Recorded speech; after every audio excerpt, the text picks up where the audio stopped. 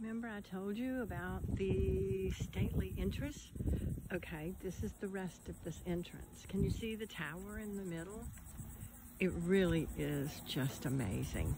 So what I'm gonna do today is walk around to the side of the castle that's accessible. The other side, it rained a lot here and it's not as easy now walking over there. So I showed you a little bit of it yesterday with the garden.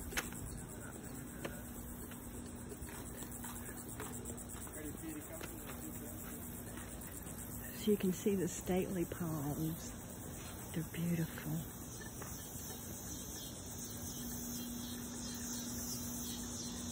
And we were yesterday in one of the rooms here where I showed you they did the seafood. And this is just a walk among the palms. This is a cedar tree. These things are hard as a rock. They've been here forever and they can withstand the salt spray. Not many trees can. You've probably seen pine trees. They don't withstand the salt spray at all. But look at this cedar tree, huge. And this is the castle. It is called Atalaya. And it was the winter home of Anne and Archer Huntington.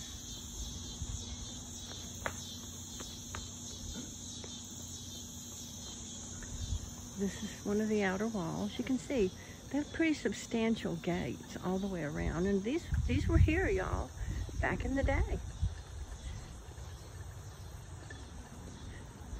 You can see how big this really is. And then again, there's the fireplaces.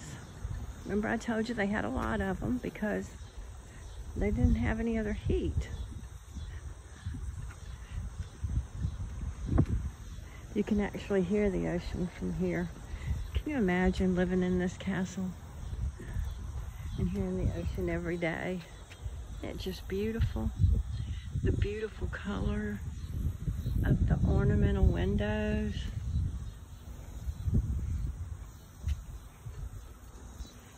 A lot to see here and a lot of history here.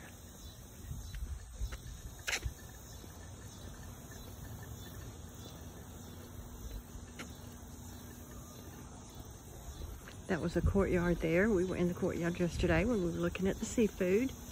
Look at the shape of this tree. How about that? That's pretty cool. Again, it's a cedar tree.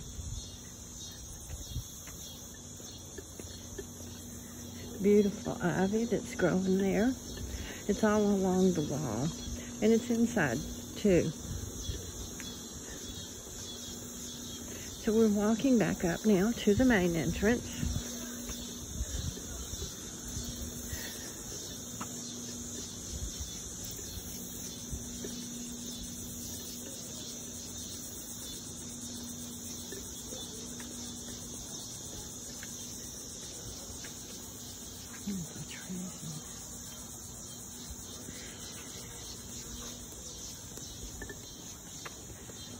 Sorry for that little detour. Sometimes people walk in front of you.